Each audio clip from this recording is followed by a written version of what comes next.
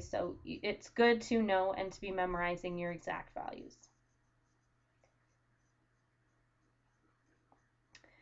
Okay, so again for this, we need to go over first of all what the graphs of our inverse. Now when it says right here arc sine, that's the same as saying inverse sine. It's just two different ways of stating it.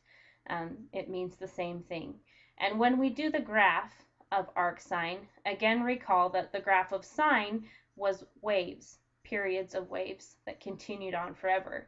So when we did the inverse, if we were to try to just go ahead and graph the inverse based on our original graph, we got something that looked like this.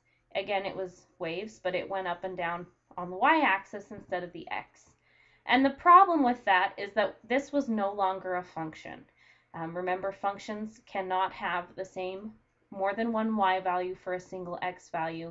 And one way we tested that was by doing the vertical line test. And if it touches more than one place on the graph, it's not a function. And notice this one touches here, here, and here, and it would continue to touch every time that wave came. And so this would not be a function. So what they had to do for the inverse function is cut it off so that it would be a function, so that nothing was repeated. We had as much as the function as we could, but cutting it off so nothing repeats. So this is our arc sine. The important thing about that is when we're evaluating the inverse sine of an angle, our answer is always going to be between negative pi over 2 and pi over 2. Okay, so that is important to note. All right, for cosine, when they cut it off to make sure it was a function, it's from 0 to pi. Arctangent or inverse tangent from negative pi over 2 to pi over 2. And notice these two include their endpoints. This one does not, because remember, tangent had asymptotes there. Cotangent is from 0 to pi. Cosecant, like our sine and our tangent, goes from negative pi over 2 to pi over 2, excluding 0, because there's an asymptote there. And then secant, like cotangent and cosine, goes from 0 to pi. And again, the important thing about that is when we're evaluating, when it says evaluate sine inverse of something, okay, your answer will have to be an angle between negative pi over 2 and pi over 2. Okay, so for sine, tangent, and cosecant, you'll be between negative pi over 2 and pi over 2. Secant, it also won't be able to be equal to 0. And when you're doing cosine, cotangent, and secant, your answers will have to be between 0 and pi. That's going to be important. And you'll notice where that comes in, because a lot of times people assume that when they're evaluating, well, sine and sine inverse, they're opposites, they cancel each other out, and I'm left with y. That is the case as long as you're in this range. Okay, but if you're not in that range, then we have to do a little thinking, which is where our either unit circle or the table with our exact values comes into play, because they are going to ask you for exact values here. Okay, so here is our unit circle with our most basic radian measures we use: pi over 6, pi over 4, pi over 3, pi over 2, and repeat it around the circle. Also note that tangent is equal to the sine over the cosine. The sine is the y of each point, and the cosine is the x from each point. Okay, so for pi over 6, the sine is 1/2, the cosine is the square root of 3 over 2. The tangent would be sine over cosine, so 1/2 over the square root of 3 over 2, or we would invert and multiply 1 over root 3, which actually ends up simplifying to root 3 over 3. But there you might want to use the table. You also might want to go through on your unit circle that you have and maybe calculate the tangent for each section. So here I'd put tangent is root 3 over 3. Here the tangent is 1. Here the tangent is just the square root of 3. Okay, and continue on that way and fill in your chart so that you know what the tangent is at each spot. Here the tangent is undefined. Okay, and you could just continue like that so that you have the tangents right there handy. That's an optional thing you may want to do. All right, so let's use all of that to answer a question. Find the exact value in radians of inverse cosine of the cosine of pi over 4. Okay, now remember, this is going to work as long as this angle is in our range for cosine, which cosine, it said it needs to be between 0 and pi. Okay, so make sure you have that in your notes. Since pi over 4 is between 0 and pi, so 0 to pi is this range right here. Pi over 4 is in that range, so we can just say the inverse cosine of the cosine of pi over 4 would just be pi over 4. But that's only because pi over 4, the angle in question, was in the appropriate range. When it's not in the appropriate range, this one, for example, we want the exact value, that means no decimals, in radians of the inverse sine of the sine of 5 pi over 4. Now, it would be nice if we could just say, well, inverse sine, whoop, cut those out, answer's 5 pi over 4. But we have to keep in mind that our answer must be, for inverse sine, your answer must come out as something between negative pi over 2 and pi over 2. Okay, that is our range for sine, tangent, and cosecant. Problem is 5 pi over 4, where is 5 pi over 4? It's down here. That is not between pi over 2 and negative pi over 2. Darn it. Okay, so what we have to do instead is say, okay, the sine of 5 pi over 4 is what? Right? The sine of 5 pi over 4 is negative root 2 over 2. We want the inverse sine of that. So that means we want the angle. Inverse sine means what angle has a sine of negative root 2 over 2, but it has to be in this range. So let's look at our sine values. Okay, here's a root 2 over 2, but it's positive. Remember, sine needs to be in this range between negative pi over 2 and pi over 2. Okay, so there's a pi over 2, but it's positive. Down here, we have a negative root 2 over 2 for our sine, and that's our angle. It's listed as 7 pi over 4, but we want to put it in this terminology between negative pi over 2 and pi over 2. So as a negative angle, that would be negative pi over 4. So our answer is negative pi over 4, not 5 pi over 4, because 5 pi over 4 did not fit in the appropriate range for inverse sine. Domain. So here we did the sine of 5 pi over 4, the exact value is negative root 2 over 2.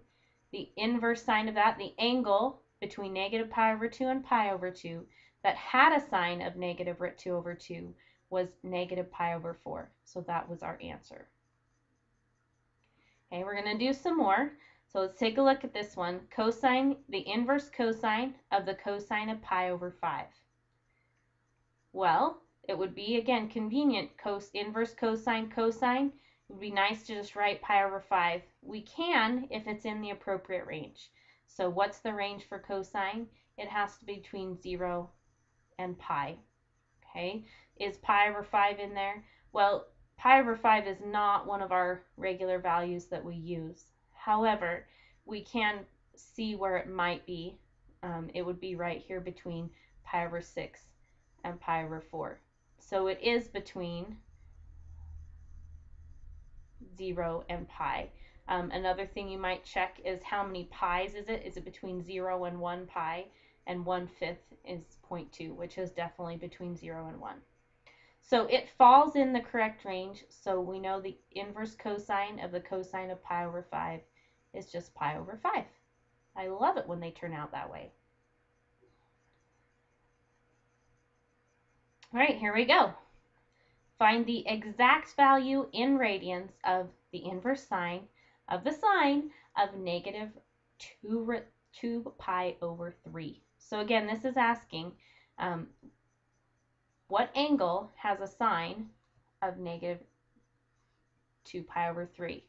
Well, remember we can do that as long as it's in the right range. And for sine, that means it has to be between negative pi over 2 and pi over 2.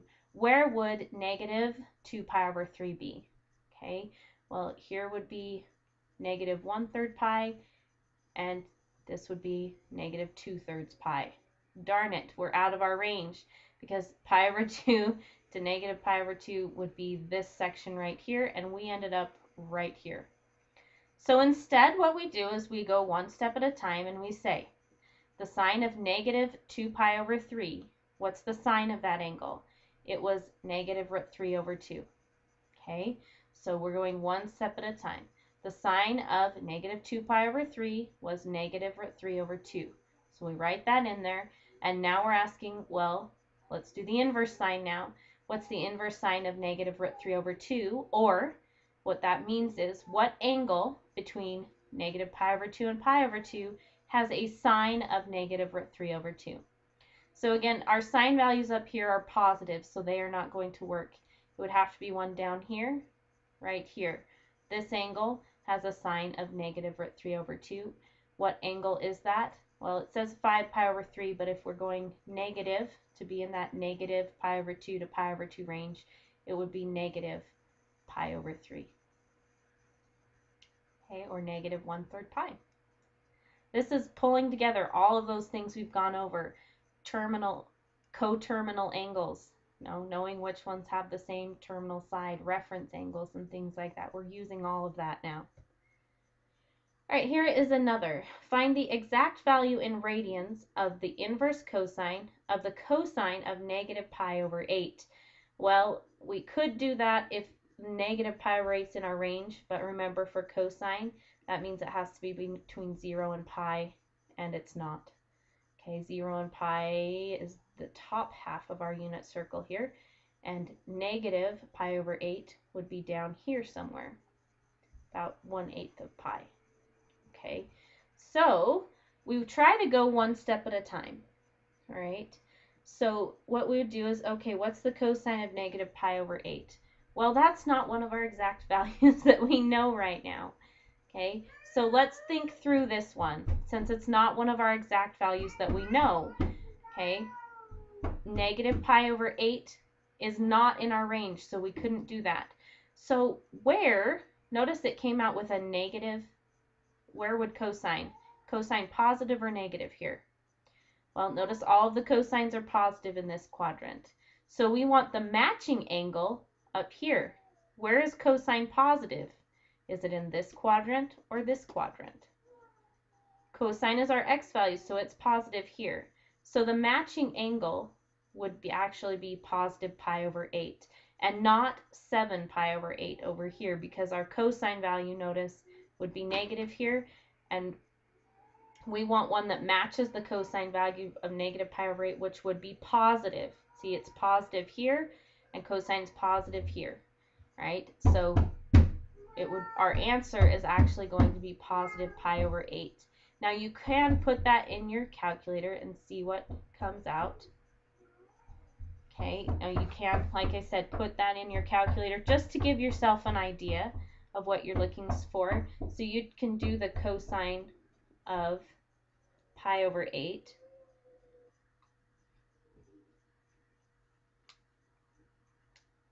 Okay, and that will give you a positive number, and then you can do the inverse cosine of that, which gives you a positive number. It actually gives you, okay, so I evaluated, found the cosine, did the inverse cosine of that, and I got 0.392. Now the problem with that is we need the exact value. So you can use that to check your answer, because then you can say, well, is that the same as pi over 8? And if I do pi divided by 8, I do get the 0.3926. So you can use your calculator to check and kind of to see where you need to be, but it's not going to give you the exact value. All right, let's try this one. The inverse tangent of the tangent of negative 5 pi over 4. So again, we have to stay in our appropriate range. For tangent, that's from negative pi over 2, not equal to pi over 2. Okay, where is negative 5 pi over 4? Okay, well, that would be not quite. Okay, 5 pi over 4 is 1 1/4 pi, so that would take us to negative pi and then another fourth. Right here is negative 5 pi over 4. Is it in the appropriate range so that I can just go whoop and my answer be negative 5 pi over 4? No, it's not, because negative pi over 2 and pi over 2 is this section over here. Okay, so what we can do is we say, well, it can't be this angle, but it can be the angle in this range that had the same tangent. Okay, so we go one step at a time. What's the tangent of negative 5 pi over 4? Now, if you have your chart, you can just look right at it. If you're using the unit circle and you haven't marked what your tangents are, we would have to go sine divided by cosine. So the tangent would be root 2 over 2 divided by negative root 2 over 2, which is negative 1. So we can divide by itself. Okay, so then we go, okay, the inverse tangent of negative 1. What angle in the appropriate range has an tangent of negative 1? Well, all of these in the first quadrant would have a positive tangent because it's a positive number divided by a positive number. Down here, tangent is negative, remember? So it would be the angle here that has a tangent of negative 1. That would be our matching pi over 4 here, which if we put it in negative terms would be negative pi over 4. So our answer to this problem is negative pi over 4.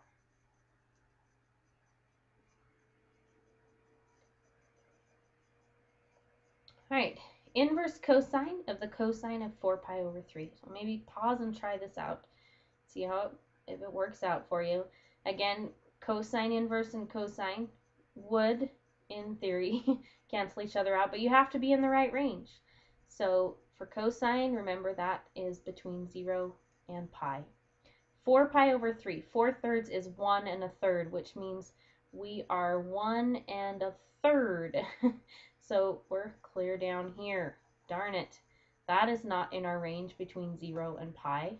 So we have to do a little investigating. What is the cosine of 4 pi over 3? The cosine of 4 pi over 3 is the x value here, which is negative 1/2. So we're doing the inverse cosine of negative 1/2. Or what angle between 0 and pi in our appropriate range has a cosine of negative 1/2? Well, let's take a look. All of these in quadrant 1 are positive values for cosine. Over here we have negative values for cosine. We want the one with negative 1/2, which would be this angle here, which is 2 pi over 3. So the angle between 0 and pi that had a cosine of negative 1/2 was 2 pi over 3. And so that was our answer.